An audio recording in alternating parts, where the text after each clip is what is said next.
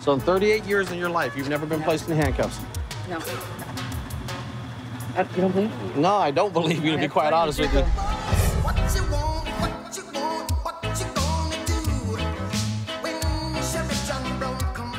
So I was patrolling the southwest corridor of the city, and I saw a vehicle that was traveling north. When it saw my police car, the driver made an abrupt right-hand turn from the far left lane, which is a violation of the vehicle code. I turned around, contacted the driver. She told me she didn't have her driver's license with her. You on probation or parole? No, I'm not. You ever been arrested before? Nope. In your whole life, you've never been arrested? Never been arrested, no. Never, ever? Nope. How about a ticket? No. Maybe for like not wearing a seatbelt or speeding or something. How old are you? That was a long time ago, huh? How old are you? I'm 38. So in 38 years in your life, you've never been placed in handcuffs? No. You don't believe me? No, I don't believe you, to be quite honest with you. I just kind of became a little defensive, which made me more suspicious. I've interviewed thousands of people, you know, victims, witnesses, suspects in crimes, and you kind of get a vibe from them or a feeling that they're not being truthful with you. So you said you were maybe given a ticket in San Diego. How about maybe, but I don't think I wasn't. I think maybe the citation I remember paying. I never paid the ticket when I went to court. I think they dismissed it. So you did go to court. So you were given a ticket. Well, I didn't show up. Maybe I might have one. So now you might have a warrant. So you went from I've never been arrested I don't remember. to I have a warrant. For somebody that's never been arrested before, you sure seem to kind of know the process of going to court, signing stuff, maybe having warrants, things turning into warrants. She gave me a name and a date of birth.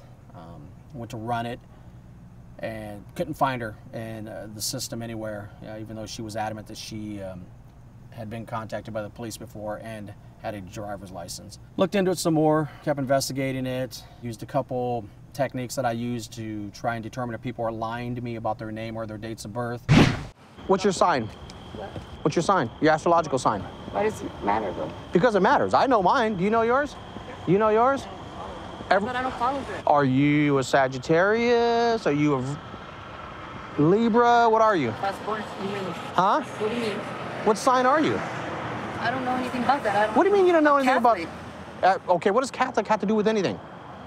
Because I believe God. I don't believe in that stuff. It's witchcraft. A little bit more prying. She finally came clean that, yeah, the name and date of birth she had given me was fake. My name is Lauren Elizabeth. There you go. I think I might have a felony warrant for... There you go. Violation, huh? Not violation. I wasn't on probation or anything. I have... Okay, let's try this again. When I was supposed to go to court, they called in a bomb threat and they evacuated the building. Write your real name there. Lauren Elizabeth. Write your name. Had enough of your antics already. Yes, sir. You know, she did admit to me that, yeah, in the past she has lied to the police and has gotten away with it because she was so consistent with the false name and date of birth. And she did admit that one of the things that I use to verify people's identity worked. Let me ask you a question. Be honest with me, okay? Did the astrological sign throw you for a loop? Yeah, you're good. I told you. You're good. It always works. I ain't coming to Rialto no more. It's not Rialto. Give me some credit. It's Colton, okay? Okay, my bad. Yeah, I ain't coming here no more.